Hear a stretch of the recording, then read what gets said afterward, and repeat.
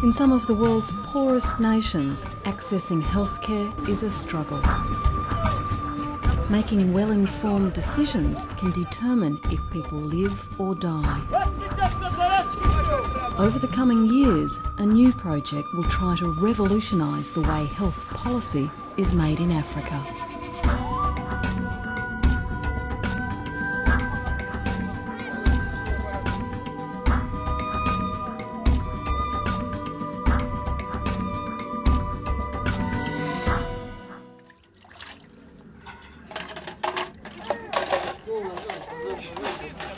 In a Lusaka township, Grace lives with her 3 surviving children and grandchildren.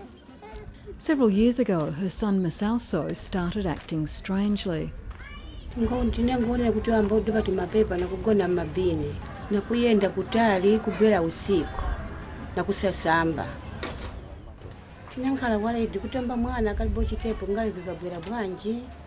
Masauso was eventually diagnosed with a mental illness.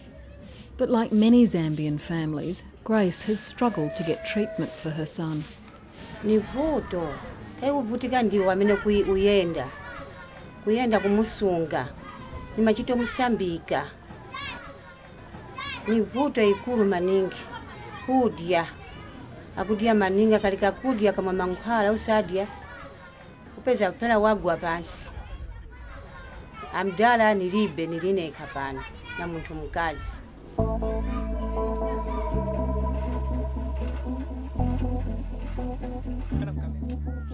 Zambia is one of the poorest countries in the world, with an average life expectancy of only 42.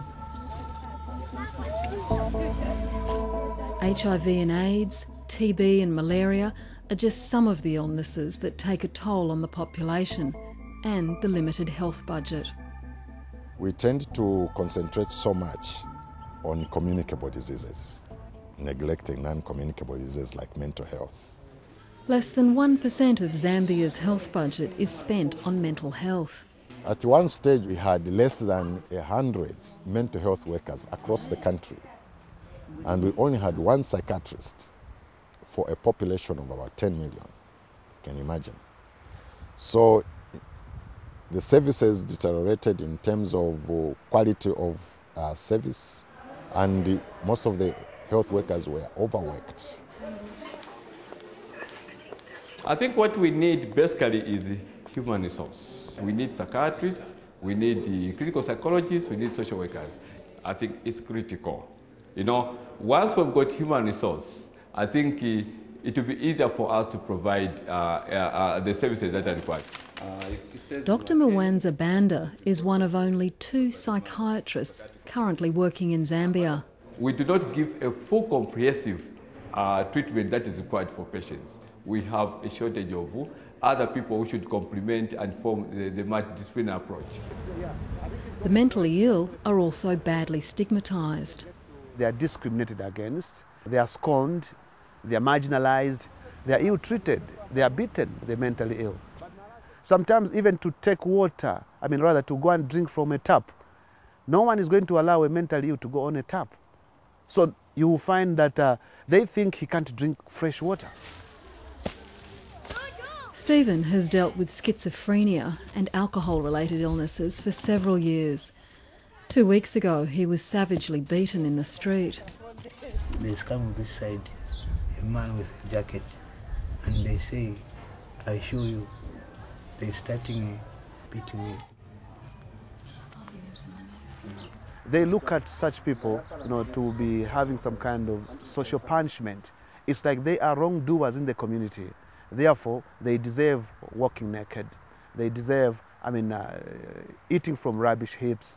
They just deserve just to be on their own. That's good. Joseph Kasonde is a mental health social worker.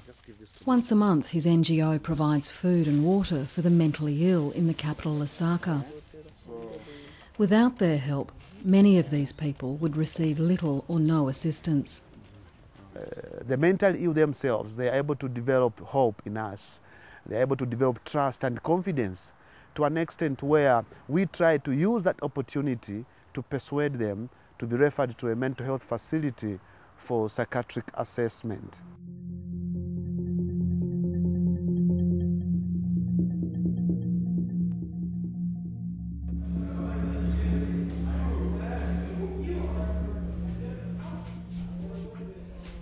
This is Zambia's only psychiatric hospital, Chinama Hills.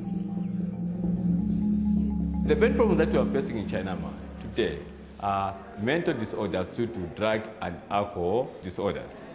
Then the second one is HIV and AIDS, which is the direct effect of HIV on the brain.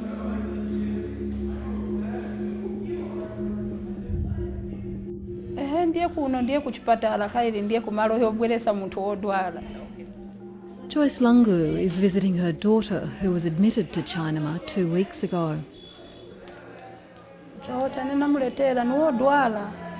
chifukwa chakuti adwala asokonezeka muntu enzovula vovala kunkhala chintako so na kukamba maningi tinayo paketi naona ati vaina chita siva bwino anambo tenga vintu vakutakhoza oropaya muntu so oropmenya mwana.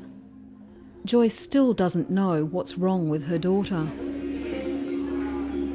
Ntawazina timaganizira kapena vantu amulowa tawazina timaganizira kuti kapena ni maganizo aganiza maningi vija vakuti akakhala na vuto manje simulu kuthandiza bwino ja vuto timu muthandizire kuti akhutire na mutima.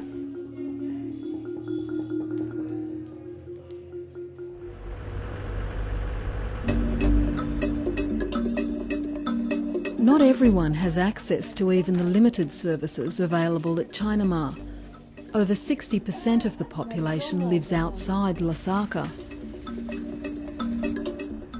In rural Mumbwa, Florence Kaingo's family is one of many struggling with mental illness.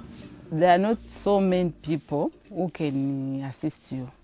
They can just look at you like that. And for me, I can't leave my brother, I can't leave my son alone, being in such problem. I have to fight hard so that I can take him to the hospital.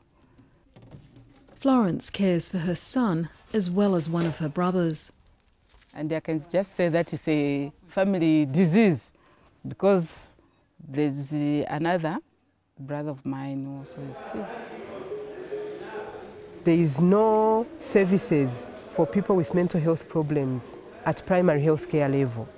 Either they don't have staff or the few staff that are there have been absorbed into general health care.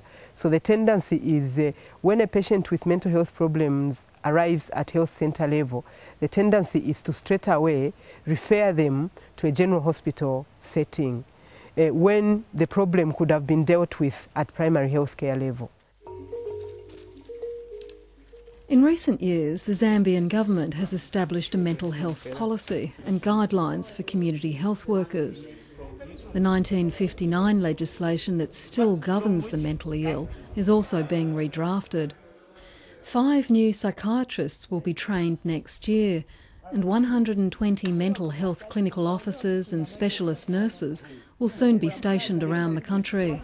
It's a start. The challenge is still huge, because our vision as government is to take healthcare as close as possible to the community. Part of the problem is no one really knows the full extent of Zambia's mental health problem. The research has never been done. Most of the time, we are relying on figures that are not generated from Zambia. We don't have indigenous, generic information or data to support the argument that mental health is an important aspect of the public health agenda for Zambia. But that's about to change. Researchers are now working to compile a dossier that will determine the nature and extent of Zambia's mental health problem. We believe that the dossier will give us a baseline from where to start from in as far as how we can move in improving services. And then we shall be able to identify what gaps are there in research. This dossier is one of the first priorities of the SHORE project in Zambia. SHORE supports the use of research evidence to better inform decisions about Africa's health systems. The project will collaborate with and strengthen existing networks now working in Africa. SHORE really can help us implement evidence-based services, because research alone is not an end in itself. is actually a means also of improving services.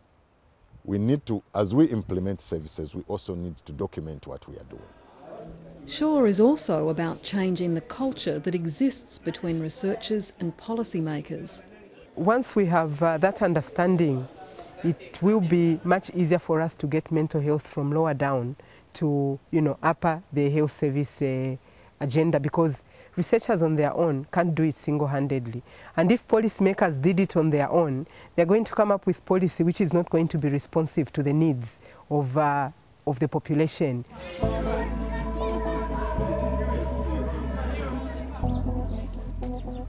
Over the coming years, researchers and policymakers will work together to use evidence to improve Zambia's mental health care and the country's health system.